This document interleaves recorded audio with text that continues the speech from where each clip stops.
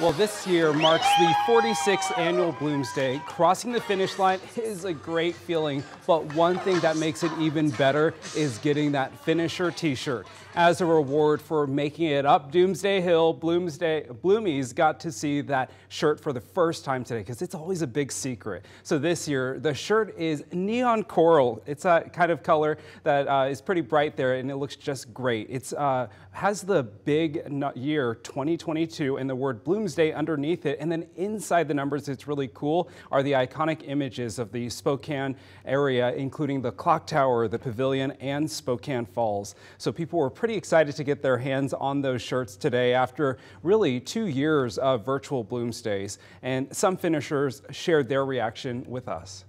I like it. It's really unique. I like the color. I think it's pretty cool. I like the salmon, the 2022. It looks pretty good. So there's some debate about the color there, you could tell.